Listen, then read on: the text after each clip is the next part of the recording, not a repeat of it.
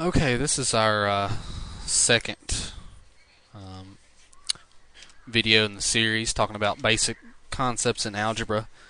And right now we're going to talk about variables and equations. I guess we'll just call this variables and equations. An equation is something that has an equal sign in it, or a greater than sign, or less than equal to sign. It's balancing two or more things. So let's say if we say 4 plus 7 is 11, that's an equation. We're showing that 4 plus 7 is the same as 11. If you were going to say this out loud, you'd say 4 plus 7 equals 11, or 11. And that equals is where equation comes from. It's equated to 11. Likewise, you can use greater than, less than, things like that. So if you say 8 times 2 is greater than 10, it's the same thing. If you said it out loud, 8 times 2 is greater than 10. Or if you said the product of 8 and 2 is greater than 10. Okay, same idea. But that's what an equation is. You can use equations to describe things.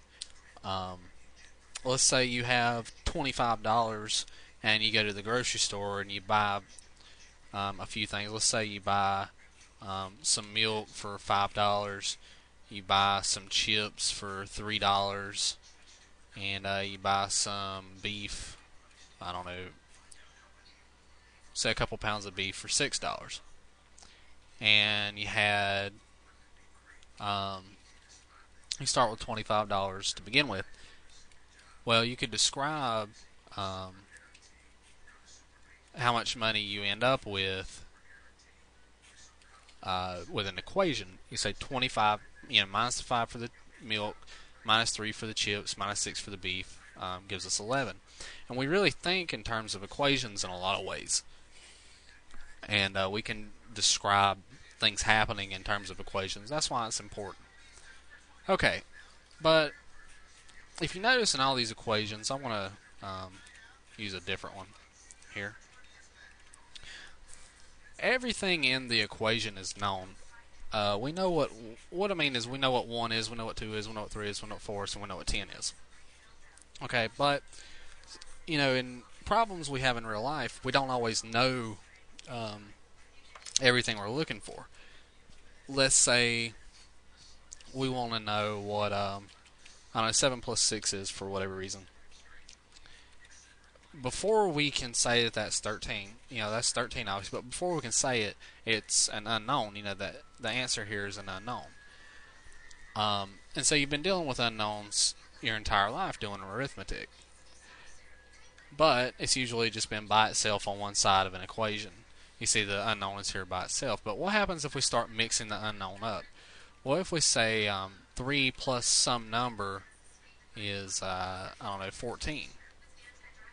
Okay, well then the problem, it's changed. It's you don't use just basic arithmetic to do it anymore. So we're going to have to develop sort of like a series of things that allow us to find these unknowns.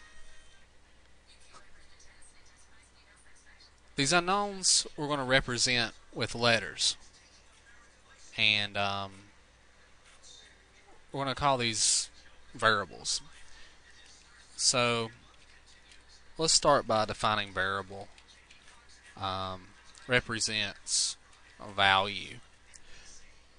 Things we use for variables could be letters, could be shapes, Greek symbols. But for the most part, we're going to use letters right now. So here's what I mean. Let's say we have some problem like this. X plus 3 is 7. What this means is some number plus 3 equals 7. We have ways to solve that, and we're going to get to that in a future video. But here's sort of a real life example of when you would use an unknown. Say you go to the grocery store and you had a $20 bill in your pocket, and we'll kind of use the example we used earlier. Let's say we bought milk for $5, cereal for $3. Okay, and we can't remember what it was. Say some drinks. We can't remember how much they were, but we with started with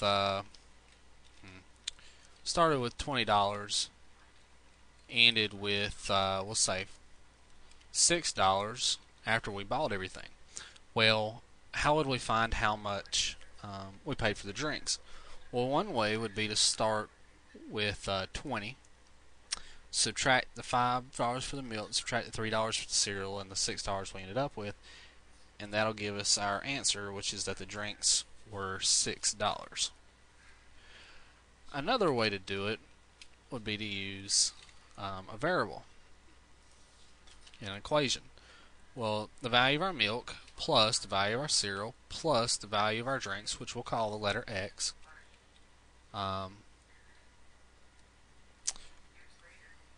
plus the $6 we ended with should be 20. Another way we could say was that we started with $20. We bought the milk, the cereal, the drinks, which we don't remember how much they are, and that equals 6. Now both of these will give you the same thing for X. It's just completely different ways of writing it.